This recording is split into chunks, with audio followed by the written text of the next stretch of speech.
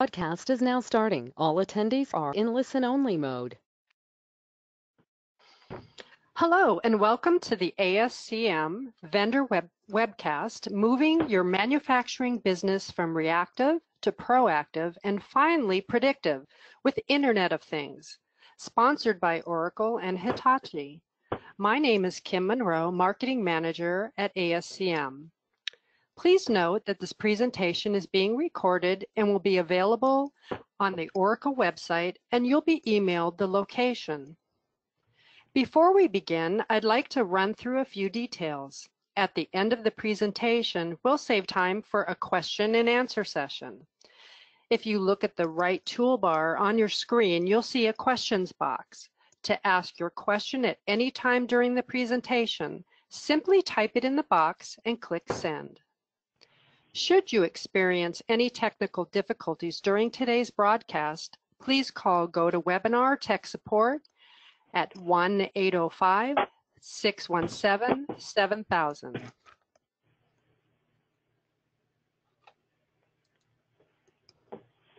And now it's my pleasure to introduce our speakers for today. John Barkis is Vice President responsible for the Oracle Global Manufacturing Industries. This group works globally with customers, partners, and within Oracle to refine industry strategy and build industry solutions that support the industrial manufacturing, automotive, and high-tech industries. John has been with Oracle for over 20 years, 8 of which were in consulting, working with customers to manage large global ERP and advanced planning projects. John brings to companies a strong manufacturing supply chain and industry background. His implementation and business experiences help customers to use technology to solve business issues, gain competitive advantage, and to adapt to the rapidly evolving needs of the digital age. Julia Baghdadi is the Director of Product Marketing for the Manufacturing and Maintenance Cloud applications at Oracle. She's helping customers understand how they can leverage new digital technologies to plan their digital transformation, create value, and evolve to be a market disruptor. Chandni Arora, Supply Chain Solution Architect for Hitachi, is an experienced supply chain solution architect and project delivery manager with over 12 years of experience in driving and managing business-led technology enabled supply chain transformations. With a major span of her career focused on Oracle ERP, supply chain implementations, Cloud, R12, 11i, Chandni currently focuses on architecting supply chain solutions using the new age emerging digital technologies like Internet of Things, blockchain, AI, and RPA, and drive implementations of those solutions to help businesses derive value not seen in the traditional technology world before.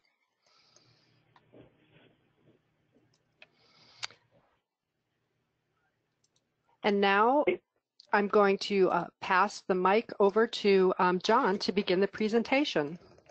Hey, thank you, Kim. So we have a great agenda here today, and I think we have a number of topics we want to cover, and I think you'll find interest. We'll talk a little bit about how the world for manufacturing has changed, a little bit about the connected digital enterprise, and then Julie will give you some insight on possible ways to get there, and then Shande will talk about a number of industry use cases, and then we'll allow some time at the end for some questions and answers. So we look forward to getting moving on this. So the first off, we don't really need a seminar to know that the world has changed. For manufacturing, there's been a lot of changes, but everything that we're doing today is really based upon the activities that we're engaged with today. So the way we interact with our systems is significantly different. We want to have a lot more interaction on mobile devices, and we expect information to be a lot faster. So all of that has really changed our overall culture, and our expectations has brought that into the businesses that we work with, and especially as it relates to manufacturing. And so because of that, there's some disruptions that are very specific to manufacturing that companies really have to adapt to and understand in order for them to be able to take advantage of it and to be able to make the most of opportunities in this new age. And so I'll talk through those at a high level right now. First off, hyperconnectivity. So just like we're constantly connected to our phones, and now for many of us that might have watches or Fitbits or other devices that we have, we're constantly connected, and that transition and transformation is really happening over to the manufacturing entities, partly because it's so easy to do. There's a lot more connectivity. Everything has sensors enables it, and it allows us to be able to see activities that we couldn't have seen before. So we get information a lot faster than we ever have, and that's really helping us to improve quality, efficiencies, and really open up a whole realm of new opportunities. So that's the first shift that we're seeing. The second shift is, and this a little bit directly related to this, is really the pace of innovation. So just like in our home products, our expectations are much more than they ever were in the past of having new devices, new versions. A lot of things have really changed the dynamics to allow things to move faster, and companies really have to react and be able to anticipate to that. One big transformation that's allowed that to occur is this transition from hardware to software. And because of that, even once you have a device out in the field or you have some piece of equipment, you can actually continually add features and functionality, do that remotely, and a lot of capabilities. So because of that, overall innovations happen faster, not only in the products, but in the services and in the processes, and able to actually deliver upon that. And all of that's really led to a couple of things, one of which is customer expectations are much higher. And so where in the past they might be willing to accept deliveries that might be late or even be delayed from the time that they had hoped or expected for, they now want very specific requirements met, which might mean a lot more personalization. They have higher expectations of the transparency, the visibility of any interactions that you have with you. They want it to be a much easier capability to be able to work with. In addition to that, they actually want new business models where maybe they don't want to buy a product at all. They might want to buy a service or a product as a service, and they want be able to purchase based upon particular outcomes. Oracle is really going through this transformation ourselves, where we would sell on-premise software, and that on-premise software we could sell it and basically wait till later to be able to sell it to you again. Now we have to have an ongoing relationship, whereas we sell predominantly most of our software in the cloud today. That relationship's an ongoing activity, and there's a higher expectation for new releases, new versions, new functionality, new capability, and it really changes the dynamics of the relationship, because as customers have new requirements and new needs, we're able to very quickly adapt and adjust for those. And so it's really improves the experience for the customers, and also improves the capability for suppliers to deliver. In globalization, the global hasn't changed. There's still a great big world out there, but the pace of change is significantly faster. People and companies have to adapt to those changes much quicker than they ever had in the past. And for a company that is an example, I mean, the things that we're seeing now, around the tariffs or potentially around activities in compliance issues or environmental issues, all of those activities that whenever they change, companies have to adapt very quickly to be able to make the most of the new opportunities or not get bogged down in any of the challenges associated with that. So there's a lot of opportunity, but at the same time, companies need to be able to move much faster to adapt to those changes. So these are the major shifts that we're seeing, and in those shifts, it's really driving some additional opportunities. I get this here. And just as evidence of that, first we see this whole convergence of IT and OT. A lot more connected devices are already out there. In fact, most equipment, in fact, most devices really now have some connectivity already allotted to it. Whether or not it's used or not is the open question. And we can see the sales of collaborative robots are growing significantly with like 159% increase from now all the way just to 2020. IoT spend is growing significantly. So these are all areas in that whole convergence to be able to bring the IT closer to the OT functionality. And then Industry 4.0, a lot more spend on robotics, and that's continuing to grow, and it's accelerating at a very fast rate. Relatively new is this assumption and leveraging of digital twins to be able to emulate. So most IoT applications now are really required to build in a digital twin in there, so you can actually leverage this real-time information and then emulate activities and be able to anticipate into the future based upon projections that are developed from historical information and AI calculations. A lot more additive manufacturing. You know, companies are really adapting that. For a long time, it's been engaged in the research and development area and you know, leveraging basically tooling and other areas, and now a lot more production orientation. And then companies are starting to leverage AR and VR, some sort of other mixed reality in order to be able to improve efficiencies, improve quality, and be able to improve the training time that people have to engage.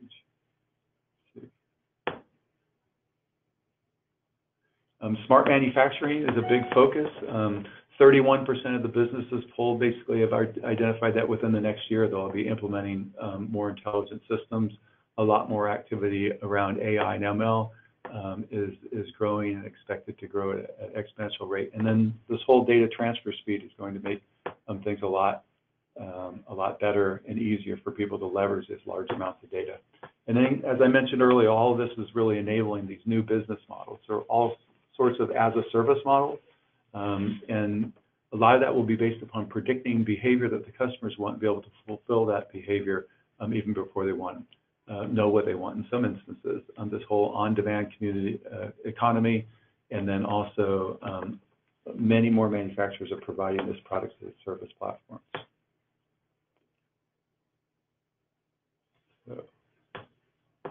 Okay, so all of that said, you know, now people have to make better, faster decisions, and this was an interesting statistic that was just put out a couple of years ago. 72% of senior executives thought that bad strategic decisions were either about as frequent as good ones or were the prevailing norm in their organization.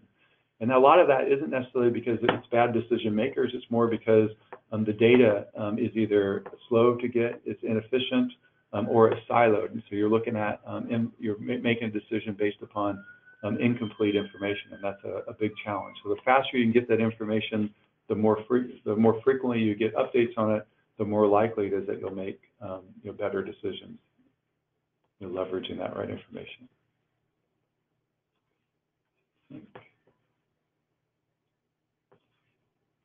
Maybe, Kim, you can click the next slide. There we go. So I want to talk a little bit about this digitally connected enterprise. So what technology has really enabled some capabilities that didn't exist before, and it's allowed enterprises to move significantly faster than they would have. If you can click, there we go. So the digitally connected enterprise. Yeah, hold on, let me go back. There's a number of important functions for manufacturing. And these are the important functions that really traverse across almost any manufacturing entity, even whether you outsource your manufacturing, you do it internal or not. The key is to be able to tie all of these pieces of your business together. We kind of articulate that as a digital thread. And what that really implies is the faster I get information to each of these different entities, the more likely I'll make better decisions. And what we're able to leverage is a lot of these newer technologies to be able to make some of those activities happen. So blockchain is an example, ties a lot of the components together, having a common, you know, master data management strategy. And then predominantly what we'll focus on a little bit today is around IoT and that ability to be able to bring real-time information into each of these different groups so we can identify the information that's pertinent and necessary and be able to use that across the enterprise. So as an example, if I have an issue out in the field with a particular product, I would like to, as quickly as possible, bring that back into my innovation process so I can make updates to the design or to the manufacturing entities of it, bring it into manufacturing so I don't continue to manufacture bad products, update the supply chain so I can plan for and anticipate any service parts or any, you know, spares or elements that might be required, or even to the sales team so they're aware of it. And now that capability exists where I can bring that information immediately, tie it to the rest of the organization, and be able to execute in particular against that. So next slide.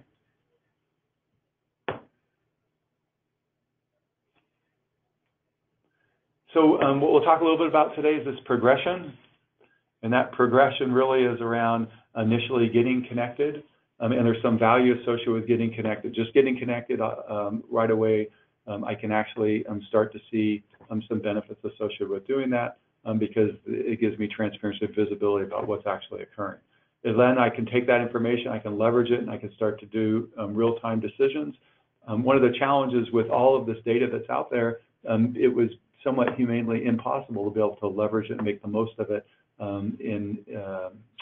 manually. And so now, because we have AI capability, we can allow the systems to make some recommendations to be able to execute on information that before was just data itself. Tying that back into the enterprise, so integrating it was now where I can actually start to get value, where I get outcome-based results. I can automatically execute on particular activities, create a service request, create a maintenance order, do a replenishment. By tying that back into the enterprise, I get significant benefit. And then finally, where really the opportunity exists is for us to move into that predictive and prescriptive insights, and so I can start to anticipate activities and be able to execute on them automatically. So with that, what I'm going to do is pass this on to Julie, and Julie is going to talk a little bit about ways to get there. Julie? Thanks, John. Hi, everyone. So this is a digitization journey that John described that evolves as data and analytics evolve. And the first step in any digitization effort is to gather data. To do that, you need to connect your assets. In many plants, assets are still not connected for data collection. Plant managers walk the floor with a pad and a pen to check the status of their operations, and therefore they can only be reactive to events. They lack the real-time visibility and the ability to respond quickly to unforeseen events that affect their productivity. So today, manufacturers can leverage the Internet of Things to collect valuable data. Peter Drucker, the management guru, said, you cannot manage what you don't measure. Once manufacturers start measuring and have a good handle on their production activity, they can actually manage it effectively and therefore improve it. Most manufacturing equipment today produces a lot of data that could be leveraged for real-time asset monitoring. And sensors are already readily available, and they're inexpensive, and many machines already have this built in.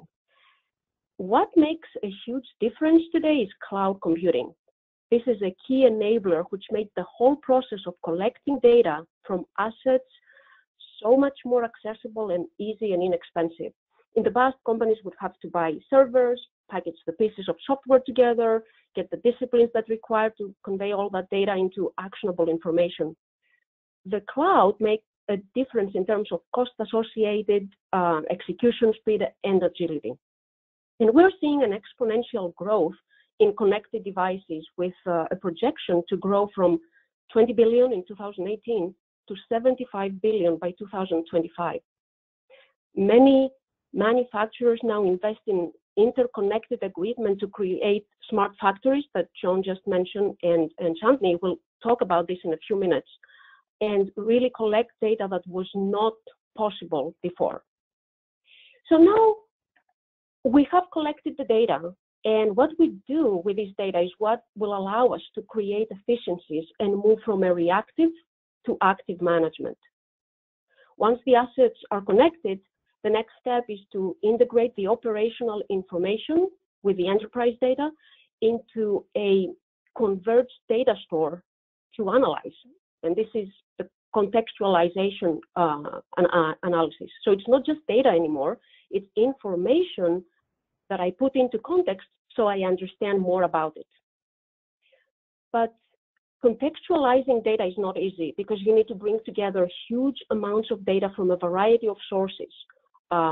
This can be structured data, for example, from your ERP and manufacturing system, and unstructured data, time series data from your IoT devices, and create a data model, then analyze it to be able to expose hidden and no-intuitive anomalies. Then receive real-time updates so that you can make intelligent decisions.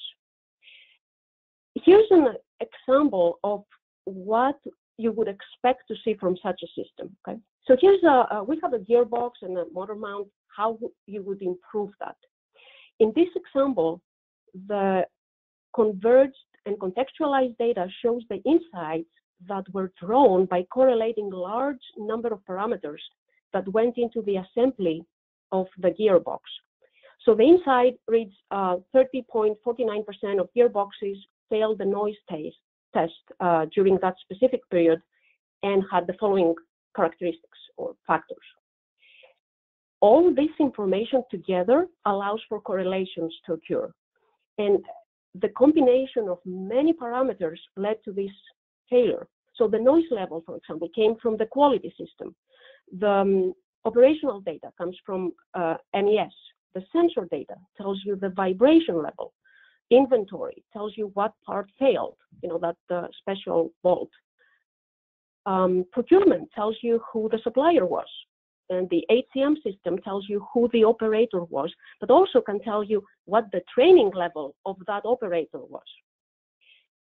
By looking at this individually, you might have never figured out what is causing the problem, because this operator, David Cooper, passed his training, okay? He was great. The supplier was approved and met the requirements. But when we put this together, for some reason, the gearbox failed. So now I have an insight from the system that tells me what is wrong, and I can be active and do something about it. This enables me to make real-time decisions fast. So previously, siloed data, which would cause bad strategic decisions within these functional areas, such as production management, operations, quality, maintenance, procurement, can be standardized. And the result is a streamlined transfer and analysis of data at speeds not possible through human decision-making. And this is why the enterprise integration that John described with a digitally connected enterprise is necessary. And this really represents a major shift in how manufacturing environments operate and allows greater efficiency and utilization of resources than previously available. So now the value comes from moving from active to being proactive, because not only you can automate decision-making on the factory floor, but connect the entire enterprise and implement closed-loop automation to reap higher benefits. Through this tighter integration of all business applications, your resources, the assets, the people, and by utilizing converged data, decisions can be made faster. And this allows for cross-functional responses to events, which this was not possible before because of the operational technology and information technology separation. So this enterprise level view ties formerly competitive functional areas into a single entity away from slow, inefficient, and siloed data, which is the source of bad decisions. So the digital thread facilitates tighter integration and better information exchange. And I can extend this to multiple domains, right? I can extend into my customer to identify whether a delivery is going to be delayed, for example, or how a customer is using an equipment which is installed at their site and collect data from usage so that I can be proactive and offer a better service and increase customer satisfaction. Xiangming will give an example of that later, but really here the benefit is how I can change and create new streams of revenue and enable new business models that John mentioned, because I can offer new service and increase my customer loyalty. Now, the next level is to move from proactive to predictive management. To do that, you need the system to be able to anticipate future behavior and discover hidden relationships among various factors in order to predict the outcome of future events. However, by adding more data from the entire enterprise, quickly gets more complex, and it's very difficult, if not impossible, for humans to keep track and respond to all of this. And for this reason, artificial intelligence and machine learning have become very popular in predictive models.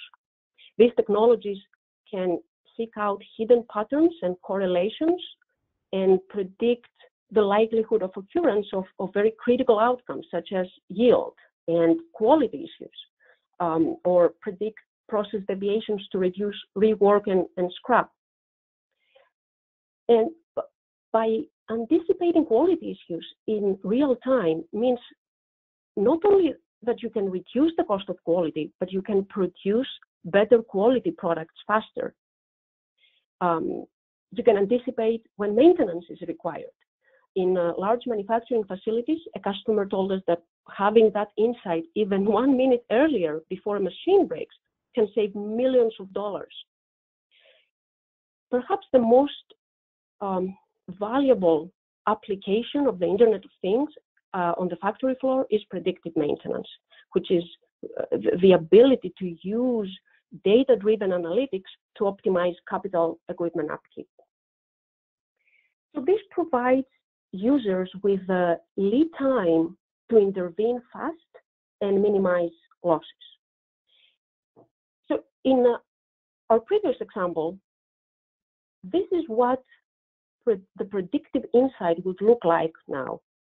It would drive decisions on training the operator, servicing the robot, and putting the orders from the supplier on hold until the issue is resolved. And this artificial intelligence driven insights will help the process engineer to arrive at the decision faster. For companies that are more mature in their digital transformation journey, the next level would be to move from predictive to prescriptive management. Prescriptive analytics help to specify a preferred course of action, and it optimizes decisions by efficiently allocating resources or finding the most suitable way forward. The real-time intelligence that I talked about a minute ago could be used for prediction or prescription. For example, AI could be used to predict when a machine will fail and schedule preventive maintenance of the machinery. But as more data enters the system and through learning, AI could also be used to prescribe an adjustment to the machine in real time based on quality control data. This, I think the biggest benefit here is accelerating the speed of operations. Everything can be done faster and with less latency. In the consumer side, Google Maps or Waze will prescribe a specific route to get you to your destination faster, right? In manufacturing, some of the questions that manufacturing managers can use prescriptive analytics to help answer would include what order should we prioritize to maintain service levels and optimize profits? Or how should we balance service levels with production constraints? What maintenance should we do to avoid a predicted failure in a machine? So the key is to enable the organization to consider any number of constraints across the value chain depending on the situation. And this will result in improving the efficiency of the organization. And there are purpose-built applications that manufacturers can leverage to help them get there faster. From asset monitoring to production, fleet, worker, and service. Imagine being able to automatically generate work orders as soon as a maintenance issue arises. Field service workers can address these problems faster because they're not relying on manually written work orders. So with artificial intelligence and machine learning capabilities embedded in these applications, analyzing huge amounts of data becomes automated and enables the user to make better business decisions faster. So having everything connected into a digital thread, your people, your assets, your processes, your technology brings significant value to the organization. And McKinsey quantified this value for manufacturers from 30 to 50% reduction in machine downtime to 10 to 40% reduction in maintenance costs, 45 to 55% increase in productivity due to automation. This means more work can be done at higher quality in less time and at less cost. Reduction in cost of quality, accelerate time to market by up to 50%. So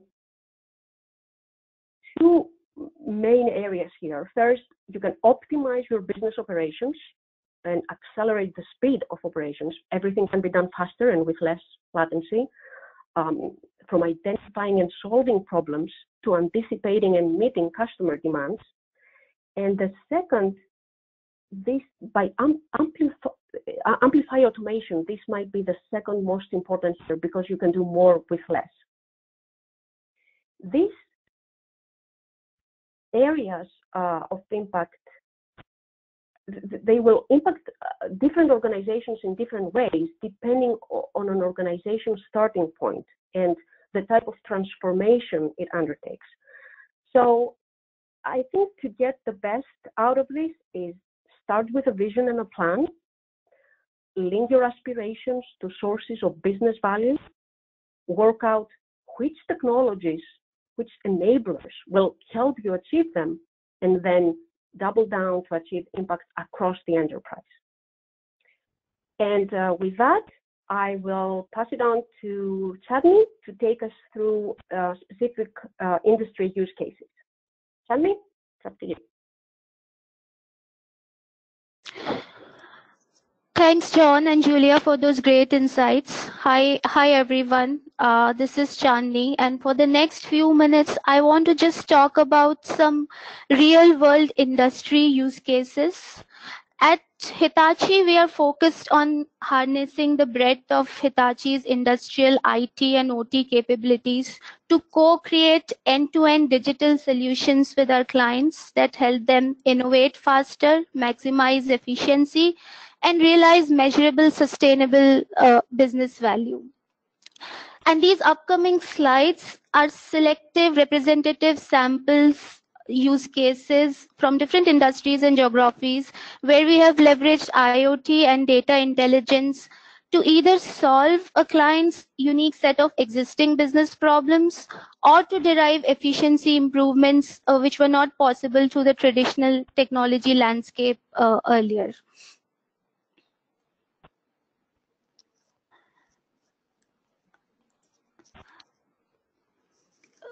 Kim, if you could move to the next slide for me. Yeah. So the first one is a steel processor in the North America region. And next slide, please.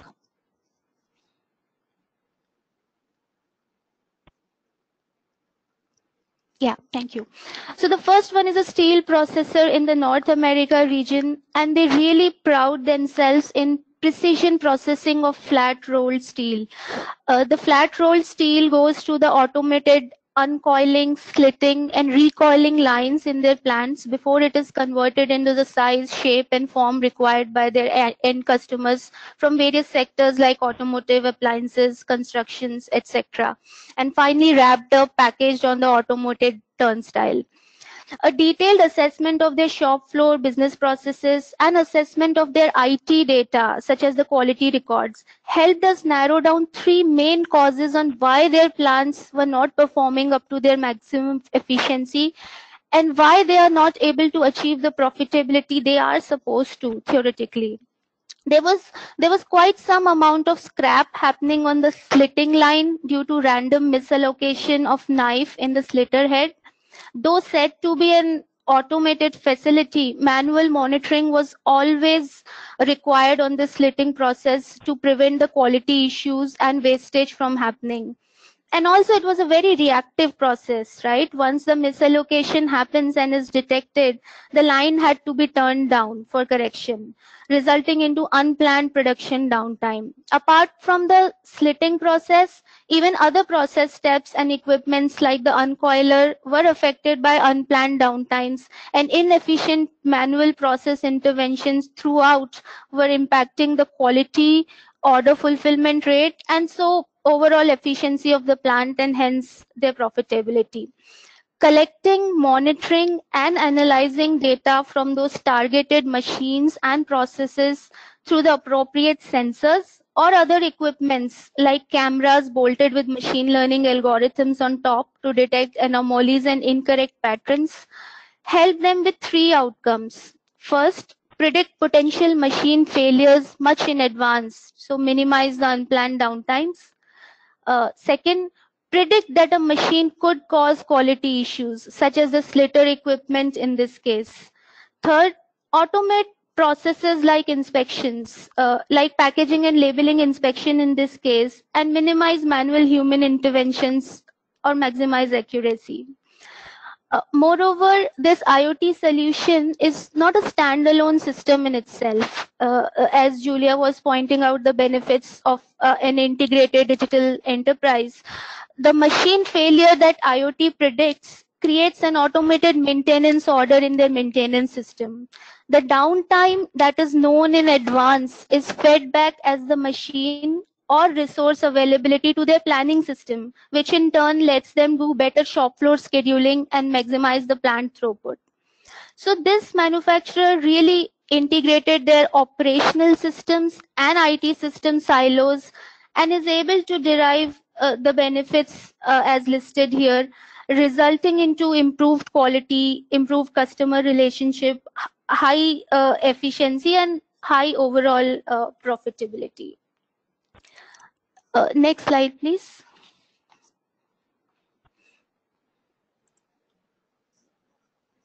Yeah. And next one. So the next case is from a beverage manufacturer with their bottling plant. And this is carefully selected as this is classic example of the fact that all smart initiatives need not be too investment heavy. Sometimes the simplest of technology investment and identifying the exact pain points in the process to target can solve the biggest of problems. So the challenge what this manufacturer was facing is as simple as the wooden pallets they use to group and ship the bottles on were getting lost somewhere in the supply chain. The number of pallets that would leave out of the bottling plant were not same number that returns to the plant. Because of the process inefficiencies, it was just not possible to find out at which point really in the supply chain a pallet got lost, who was the owner at that point of time, and where did it go. And yeah, pallets, as insignificant as they could be, can actually result into a $15 million annual revenue loss problem. So it was very clear that a solution is needed to track the pallets in the forward and reverse supply chain. But then there are millions of pallets. Do you start putting a GPS sensor or cellular tracking device on each of those and keep track of them every second? That could be a very investment heavy solution and really not necessary. So we spend a lot of time sitting with the business process stakeholders and understanding what the whole process is like and what are the real challenges. And it turned out to be more of an ownership problem. We realized if through a technology solution we can help them establish ownership of pallets, that would target the maximum chunk of the cause of this problem that they are having. So we first did a proof of value with them. We enabled 100 of these wooden pallets with simple RFID tags, and RFID readers were installed at various nodes of the supply chain, to be precise, wherever the ownership is supposed to change.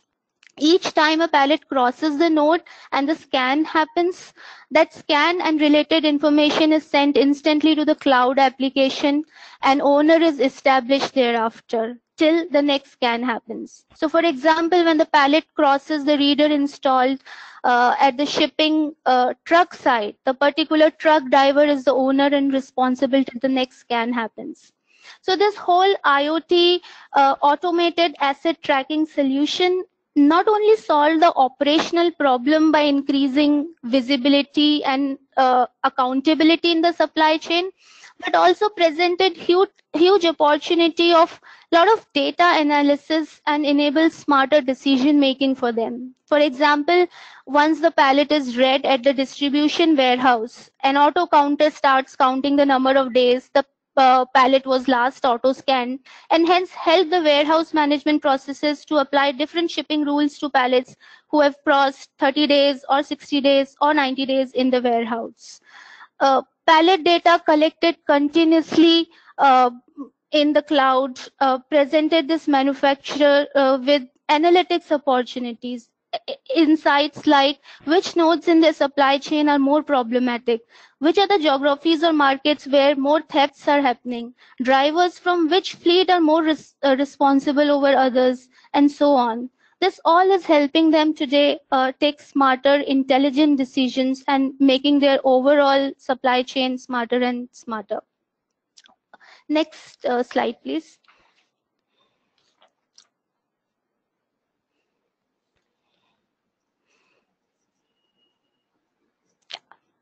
Thank you. And the last one I want to touch upon is an industrial manufacturer in the EMEA region. They manufacture large industrial equipments at their plants and ship to customers in various geographies. Along with the quality and precision of their products, a huge focus area and differentiator for them is their field service and how they simply and efficiently help their customers manage their equipments installed on site. They knew about Industry 4.0. They knew it has huge impact in their industry, manufacturing industry. They knew that there is hidden potential of cost and efficiency improvement that these emerging technologies hold. They were already quite tech savvy. They had state-of-the-art manufacturing facilities with all sophisticated machinery, all top-notch IT system, but they knew they can get smarter. They really wanted to take up an initiative to make their factory a smart connected factory. And these in the right hand side of the slide, these are the expected outcomes they had in mind based on the analysis they had done over their data. So how do you really start? The first step in this whole journey is really to figure out which machines or which processes on your shop floor are either the cause of problems or hold a scope of efficiency improvement.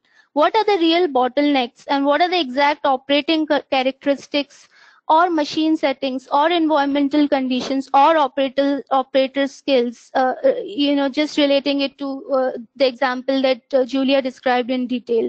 What are those real conditions which produces the best output?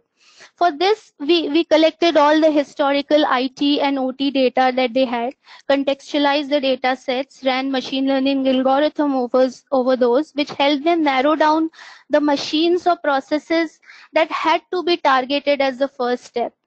The exercise also presented them with insights like a particular machine when operating with vibrations between 23 to 30 megahertz, say, under environmental condition of 68 degree Fahrenheit and 50% related humidity gave the best quality output. So they really got intelligence to act upon, right? Actionable intelligence. The next step was to really start collecting data from these targeted machines, start monitoring those operating characteristics, analyze that data, and enable predictive maintenance, reduce downtimes, very similar to the steel manufacturer case we saw. But in addition, because they know the right operating conditions for their own products which they are manufacturing, they are the maintenance expert. They have gone a level ahead in their field service using the IoT and AI solution. They are continuously collecting data from those assets installed on their customer side, sending that data, collected data to the cloud, continuously monitoring that data, analyzing it, learning from it, and as soon as they detect an anomalous condition in data which could result into a future failure or downtime, the IoT system automatically creates a proactive field service request in their service application, assigns the appropriate field service engineer, and equips him with all possible data about the machine health and machine operating characteristics that have been collected in the past few days. What to provide proactive service. This not only pleases their customers but also reduce their field service turns and again ultimately the overall efficiency and profitability. imagine this all could never have been possible with the planned maintenance approach that most of the OEMs stick to. So yes, in essence, collecting data, analyzing data, uh, can have can lead to a lot of insights and a lot of efficiency improvements in the current processes that manufacturers today have. Next slide, please. Yeah, and I just want to close by just pointing out to some of the clients where Hitachi is involved in doing this IoT and AI projects or proof of value. Julia, over to you. Thank you. Shani, thank you for taking us through these use cases. Very interesting. If we move to the next slide, Kim, at this point, I would like to invite everybody to take the next step with us. You will find 2 links to the presentation of 2 Oracle customer stories, how they use technology to transform their operations and their companies. And we would love to run a workshop session with you to identify how we can help you and how we can move your manufacturing business from reactive to predictive. Also, we will have a great opportunity to meet to Oracle's biggest event, Oracle's Open World. Kim, if you can go to the next slide, which is happening in September. And it would be a great honor for us to see you all there. So at this point, the presentation is over and we are ready to answer your questions. I can see 3 questions already, but please feel free to send more. Let me start with the ones that I see already. The first one is for John. So John, what if we don't have sensors or we don't want to apply sensors to our equipment? Are there any other ways to leverage IoT technology? That's a great question. So yeah, there are interesting. So a lot of equipment probably has sensors that just aren't being utilized or leveraged. So that's of course one way to look back at that. But the second is there's a number of other ways of doing that. So there's a company, a partner that we work with, which is 3D Signals, and actually based a solution on a cloud solution that's actually available that looks at acoustic monitoring. So it does acoustic monitoring. It can identify basically sounds that create libraries, and from that, it can do some predictive capabilities and enablement associated around that connectivity.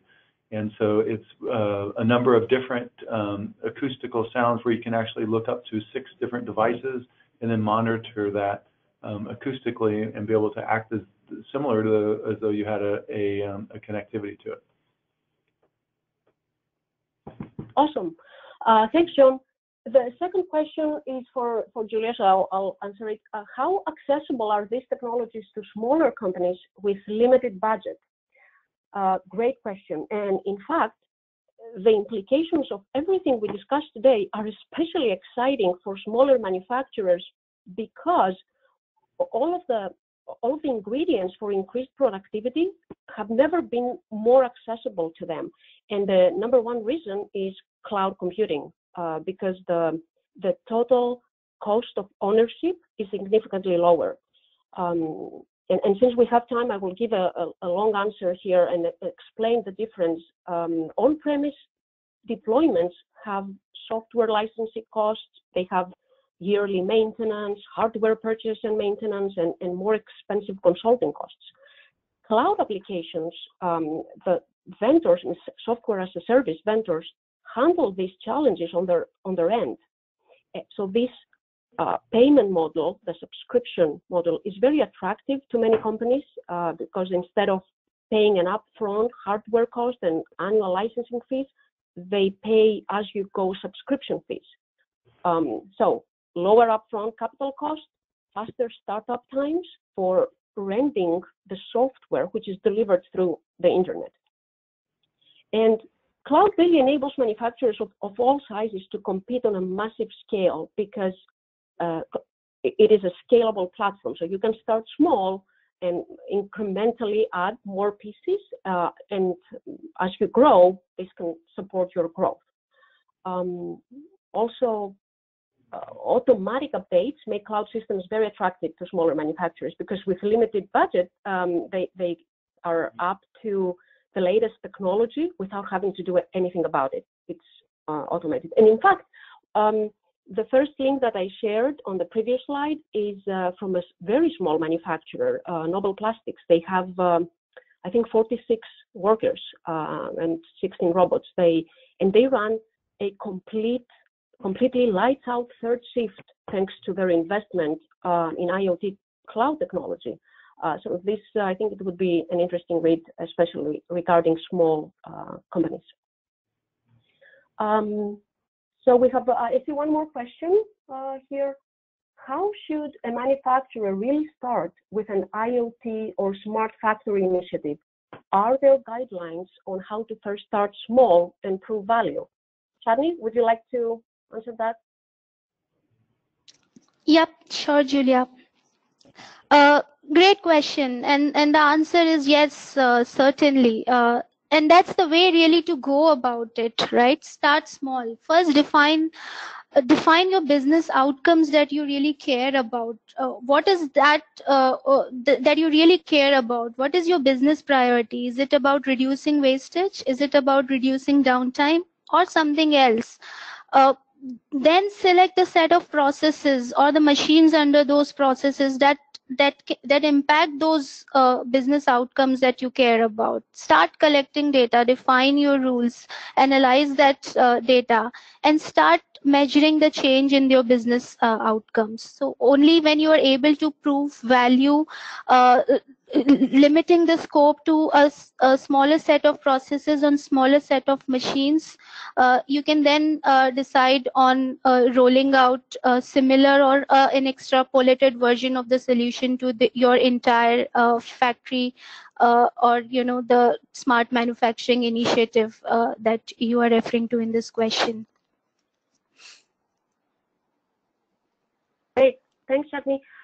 Kim, I don't see any other questions on my end. I don't know if you see anything or if you would like to let us know how they can send their questions. Thanks. So this is John. I actually see a few questions that are on here. So this one here, the first one asks, what kind of bandwidth does a facility require to support IoT sensors, devices, and cloud? So I think that's an interesting one. I think the sensor, an individual sensor in of itself doesn't really send that much data, so that's usually not the problem. The problem challenge potentially comes in when you have thousands of sensors and lots of data. There's always going to be some data that will be stored at the source or brought over more of a batch orientation. So you have to kind of define what elements that you want. So normally bandwidth, at least especially in starting out a project, isn't really going to be a problem. I think that's something that will be developed over time. And of course, your network has to support it, just like you would have to support any other activity within a facility. And then she went on to ask another question, which I imagine is a follow-on. Is this specific to the Oracle IoT Cloud product? The answer is no. Everything I think that was articulated today was agnostic. Of course, Oracle offers IoT products, and I think uniquely what we try to do is offer IoT applications where we precede a lot of the requirements associated with particular business functions all into an IoT application, which makes it easier, I think, for people to implement, to do things a little bit faster. And of course, we build everything and leverage it into the cloud, which also, I think, minimizes your cost and allows you to execute a little faster. However, everything that was described here was not intended to be unique to Oracle. I think there's a few other questions there. I'll go ahead and keep reading them, I guess. Are these IoT and AI capability come integrated with enterprise systems, or does it need to be a separate IT involvement to be bolted upon these ERP systems? Again, that's another great question. So with Oracle, a lot of these will come seeded with it, especially to our cloud ERP applications, various applications, including the service application. We actually have IoT directly connected to our logistics application, and then others into the manufacturing, to service maintenance, and other areas. So there's a whole realm of stuff that comes integrated. And then the good thing, though, and I think this is really representative of most technologies that are released today, because they're all enabled, with web services. The connectivity is significantly easier than others in the past. Now, of course, at the device level, you still have to leverage the drivers associated with doing that. But as it relates to coming back to the application, it's pretty robust and pretty easy to integrate back into a variety of different applications. There's a few more here. I guess I'll just answer them because it looks like they're related to Oracle again. What are the Fusion modules supported as of now for IoT? And I guess I just kind of answered that. The service module is also manufacturing and maintenance, and then, as I mentioned, logistics is another one that is supported. And John, we have time for one more before we wrap it up. Okay, I think, okay, great. I think there's one more. It says there are many wireless communications out in the market, and which communication will become the dominant player in IoT for manufacturing? Great question. I can't say that I have an answer for that. I think, there's lots of different ones. Some of them will have more of a consumer orientation, and I think we're seeing a lot of that, and that's being developed very quickly. And then as it relates to manufacturing, I'm not quite sure I can answer. The key will be a lot more industrial activities, as our rule will be, especially as it relates to IoT connectivity when we engage. We'll support a multitude of standards until that gets ferreted out. That's it. Thank you. Well, thank you. And that's all the time we have for today. On behalf of ASCM, I'd like to thank our presenters for their time today and all of our attendees for participating in this ASCM vendor webcast. And as a reminder, this presentation will be available on the Oracle website in the near future, and you'll all receive an email once the recording is available. All content and materials included in this edition of the ASCM vendor webcast are the property of ASCM, Oracle, and Hitachi, and are protected by the United States and international copyright laws. All rights are reserved.